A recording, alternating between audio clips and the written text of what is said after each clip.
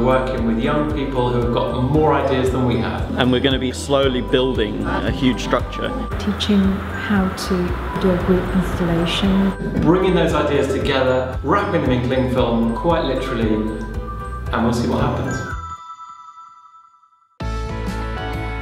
This is the first time that we've been able to get all 3 Saturday clubs together so that they can work collaboratively and bring the different skills that they've learned from each of their Saturday clubs. It's pretty good, and it's a bit hard, it's complicated. It's helping me to understand how you could use different materials to make different pieces of art.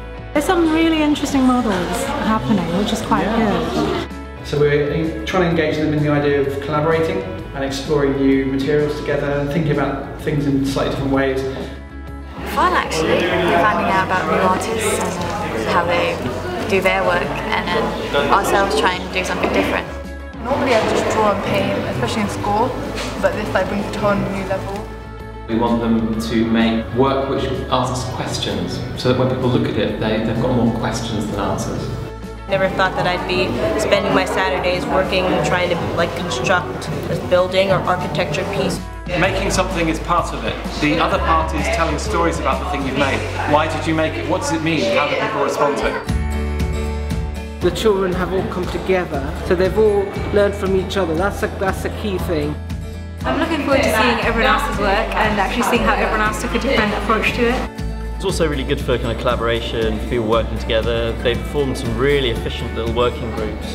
And there seems to be a lot of fun going on, there's a lot of interplay, and it's really lovely to hear their comments about each other and about what they've created. 2 people in the group that I haven't spoken to before, we just bonded over art. This gives them a great opportunity to look at and try some new things. I was actually excited because as my future career I do want to be an architect, so I was excited for creating something big.